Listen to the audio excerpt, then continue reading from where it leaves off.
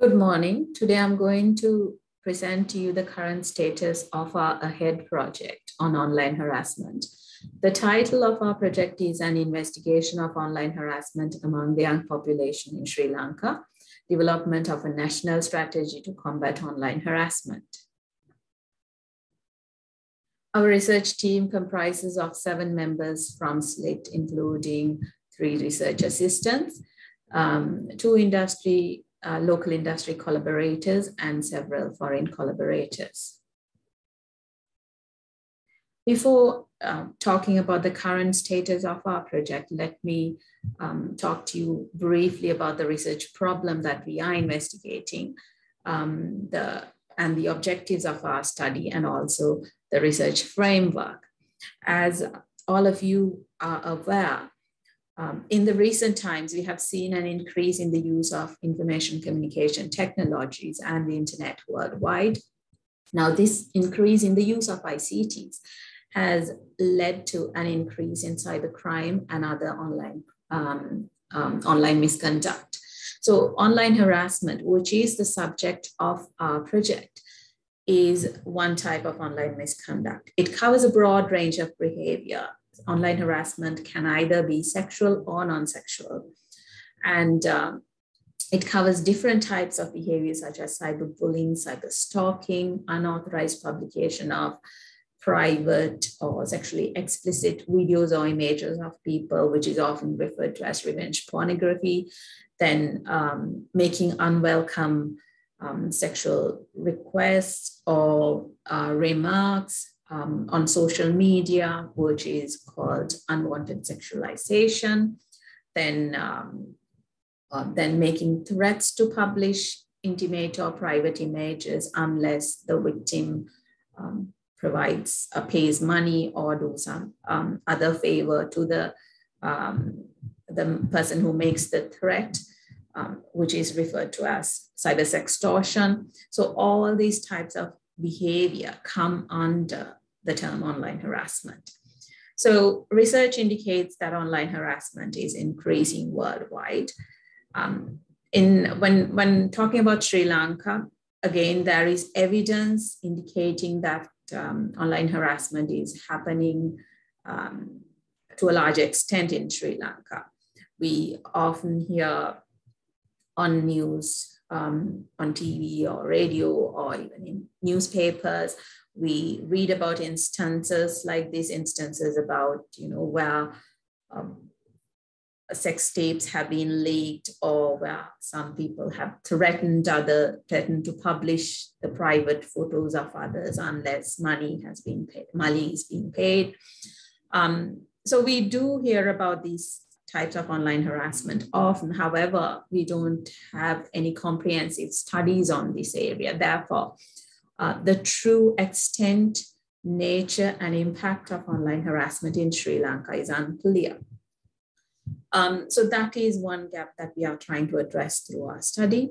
And then on a cursory glance, we can see that Sri Lanka does not have a strong policy, strategic, and a legal framework to combat online harassment in Sri Lanka. So that is another area that we are trying to address through our study. So therefore, the primary research objective of our project is developing a national strategy for effectively combating online harassment in Sri Lanka and proposing laws for enforcing the proposed national strategy. So we are conducting the research in 3 phases, although we call these phases, these are happening concurrently. The first phase is the empirical study, where we are conducting an island-wide survey to find out about the nature of online harassment, nature, impact, and so forth of online harassment happening among young people in Sri Lanka. Phase 2 is a comparative study. There we are reviewing the laws and policies in Sri Lanka and several other countries such as the United States, UK, Australia, Singapore, and India, to find out the adequacy, or to evaluate the adequacy of the laws and policies of these different countries. in combating online harassment. In phase 3, we plan to develop the national strategy by using the findings of phase 1 and phase 2. So this slide graphically represents what we are doing in our project. We are investigating the extent, nature, and effect of online harassment through our empirical study, and also we are trying to identify the social, cultural, and economic barriers to preventing online harassment in Sri Lanka. We are assessing the current Sri Lankan law and policies, and we are analyzing and assessing the laws and policies and strategies in other countries. So these activities will help us to understand the true nature, extent, and effects of online harassment in Sri Lanka, identify the gaps in Sri Lankan law, and identify the gaps in our policies, and then also to identify best practices in other countries, which we can adopt. So based on these, we will finally develop the national strategy. So coming to the current status of the project, in terms of the empirical study, we are currently in the process of completing the data collection.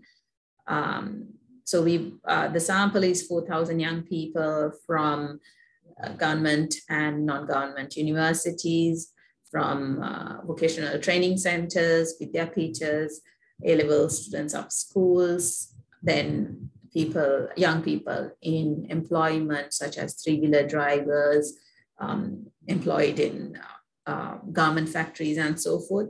So we've already collected a sample of 2,000, and the data collection, and we hope that we'll be able to complete the data collection within this month or the next, by the end of next month.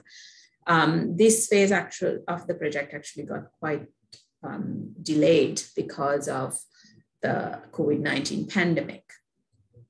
Then coming to the comparative study, we have completed the review of the laws and policies of the countries we've identified, and we've published several conference papers and journal articles from this area, and we are currently working on a few more articles. In terms of phase 3, phase 3 involves the development of the national policy and strategy. We have identified some key areas for the policy from the research that we've done in phase 2, but we cannot fully do the strategy yet because we haven't finalized phase 1. So for this project, we have promised 25 KPIs. We have achieved 14 of the KPIs, KPIs we have promised, and these slides show the list of publications. So we've done several abstracts, we've published several conference papers, several journal articles, a book chapter, and some working papers. Thank you.